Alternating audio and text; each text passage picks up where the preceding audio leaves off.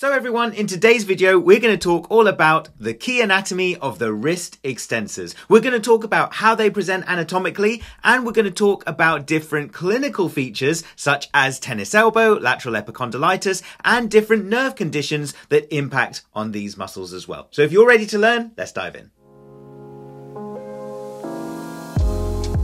Hey everyone, Khalid here. Welcome back to Clinical Physio. So in today's video, we're looking at the clinical anatomy of the wrist extensors and why they matter so much in our clinical practice. So just to start off, we're going to be talking about these key muscles that you can see on the screen, including extensor carpi radialis longus, extensor carpi radialis brevis, extensor carpi ulnaris, extensor digitorum, extensor digiti minimi, and then a couple of smaller muscles closer to the wrist, which are extensor pollicis longus, extensor pollicis brevis, and extensor indicis. So let's start off with one of the biggest of the group, which is the extensor carpi radialis longus muscle. So this muscle originates from the anterolateral supracondylar ridge of the humerus, a ridge, as we can see, just proximal to the lateral epicondyle here, and it's the more anterior surface of this ridge that the muscle originates from. The muscle then runs down the radius posteriorly to insert into the base of the second metacarpal. So that is our extensor carpi radialis longus muscle, and the key actions of this muscle are wrist extension and radial deviation. Next, we're going to talk about extensor carpi radialis brevis. This muscle is the first that we're going to look at that really originates from the lateral epicondyle of the humerus. You're going to see a lot of muscles originating from this very landmark, which is this clear bony protrusion that we have on the lateral side of the humerus at the elbow joint, synonymous with tennis elbow, as we will come to later. This muscle then also runs down the posterior aspect of the radius and inserts into the base of the third metacarpal. We said extensor carpi radialis longus was the second, this one is the third. And the key action of this muscle, like its counterpart, extensor carpi radialis longus, is to extend the wrist and to assist in radial deviation as well. Then we have extensor carpi ulnaris. This muscle also originates from the lateral epicondyle of the humerus, but also has an attachment to the posterior border of the ulna, as we can see just here. It then runs down the posterior aspect of the ulna, as the term extensor carpi ulnaris might suggest, and it inserts into the base of the fifth metacarpal. And we can see from this view that it attaches a little bit more medially on the fifth metacarpal. And the key action of this muscle is to act as a wrist extensor, but also as an ulnar deviator. So we've just gone through the key carpi muscles, as I like to call them, because we have extensor carpi radialis longus, extensor carpi radialis brevis, and extensor carpi ulnaris, as you can see here. Now, the key thing that I use to memorize the facts about these muscles, the carpi muscles, is as follows. Number one, they only have actions at the wrist joint, and all of them have two actions at the wrist joint that we can easily decipher from their names. So these muscles are not suggested to have any roles in finger extension like some of the other muscles that we'll look at. But instead, that first point, they only act on the wrist. So all the carpi muscles only act on the wrist joint. And the second, that they have two actions which we can decipher from their name. So extensor carpi radialis longus and extensor carpi radialis brevis are clearly going to have the actions of wrist extension and wrist radial deviation. Whereas extensor carpi ulnaris, with ulnaris in its name, is going to be a wrist extensor, but also an ulnar deviator. So the carpi muscles only act on the wrist and all have two actions at the wrist that we can decipher just from their name alone. So next we're going to talk about some of the muscles that have more of a role in extension of the fingers as well as the wrist. So for example, we have extensor digitorum, which is commonly also referred to as extensor digitorum communis. So this muscle also originates from the lateral epicondyle of the humerus, and it then runs down the posterior forearm to insert into the distal phalanges of digits 2, 3, 4 and 5. And we can see how their tendons across the 4 digits almost create a little bit of a network with this really interesting structure distally, including a central slip and lateral bands either side of that central slip part of the tendon. As you can imagine, the key role of this muscle, as the name would suggest, is to extend the digits, extensor digitorum. We then have extensor digiti minimi, and we can see how this muscle also originates from the lateral epicondyle. It then runs down the ulna posteriorly down the forearm as the 5th digit does, because with the name extensor digiti minimi, we can see here that it inserts into the 5th digit, and it inserts into the 5th digit via the extensor expansion network created by the muscle we've just looked at, extensor digitorum. And we can see how these two muscles blend really nicely in order to extend the 5th digit.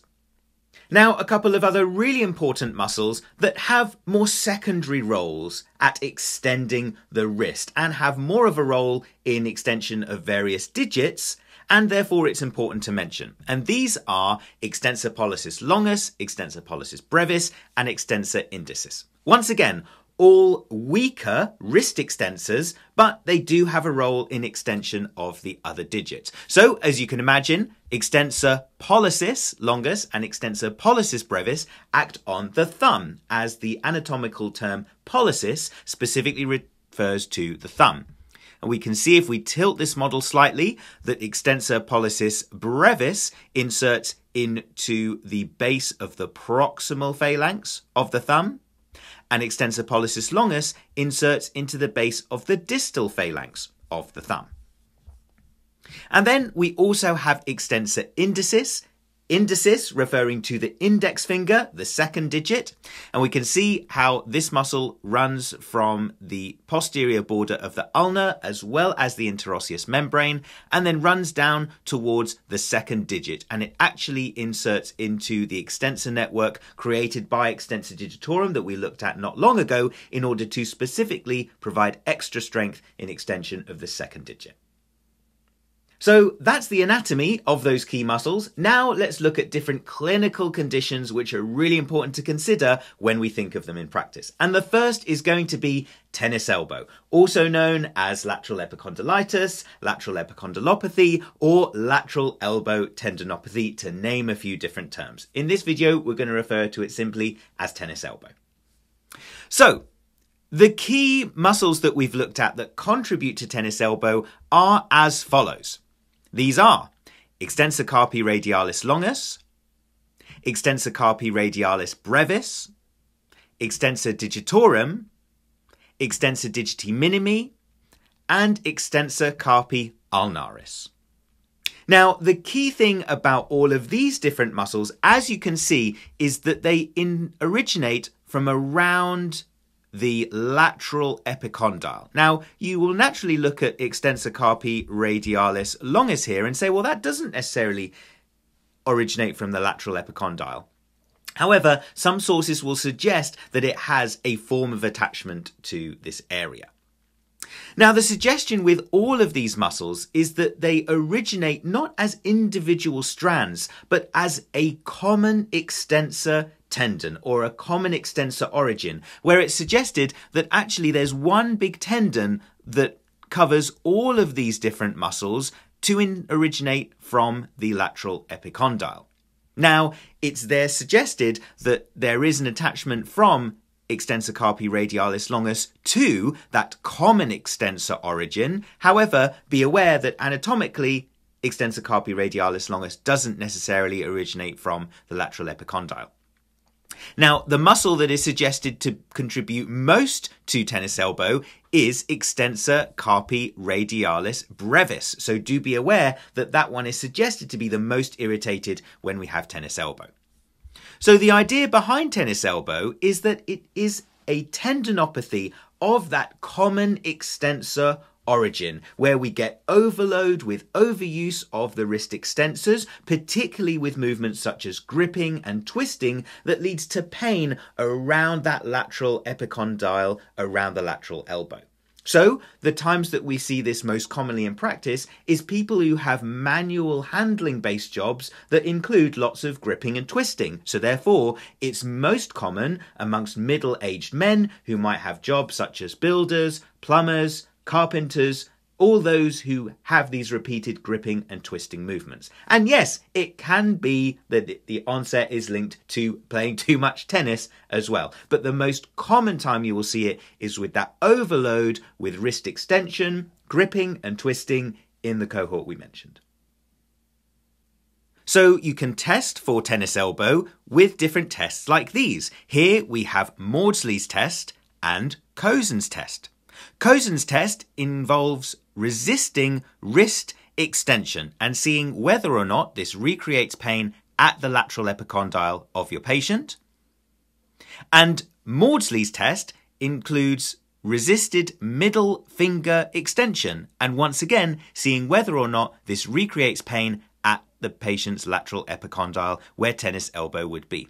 The way that I remember these, M equals M, Maudsley's equals middle, to remember that Maudsley's test is resisted middle finger extension.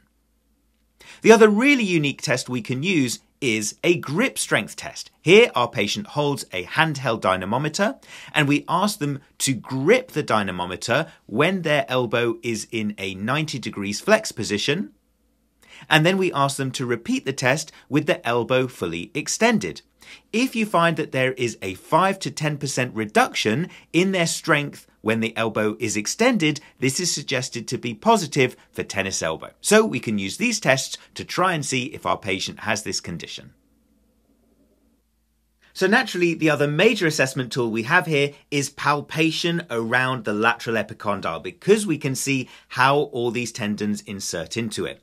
So the areas to palpate might be the lateral epicondyle itself, but also don't forget just distal to this, where the common extensor tendon or common extensor origin is, as we know that that is where the tendon is located and is going to be the irritated factor in tennis elbow.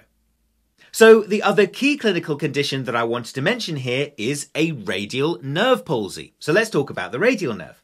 So from the brachial plexus, the radial nerve runs inferiorly underneath the head of humerus, underneath our axilla or our armpit, before it runs down the posterior aspect of the humerus, where it innervates the triceps muscle. It then runs to the lateral epicondyle of the humerus, the key area that we've been talking about here, and therefore you can imagine it's going to innervate some of our wrist extensors which originate from the lateral epicondyle. It then divides at the posterior forearm into two different branches. First of all, the superficial branch of the radial nerve, which contains mainly sensory fibers and runs all the way down towards the wrist, as we can see here. And the second being the deep branch of the radial nerve. And the deep branch of the radial nerve gives rise to a really important nerve, which is the posterior interosseous nerve. Now, the posterior interosseous nerve is so important because it innervates such a large number of the wrist extensors. We can see that the posterior interosseous nerve runs down the posterior aspect of the forearm, posterior to the interosseous membrane of the forearm, which gives it its name. And therefore, we can of course remember that all the wrist extensor muscles run down the posterior forearm. And so it makes sense that the posterior interosseous nerve will innervate some of these muscles. So to go through this in more detail, we have the radial nerve and the posterior interosseous nerve as the key branch of the radial nerve.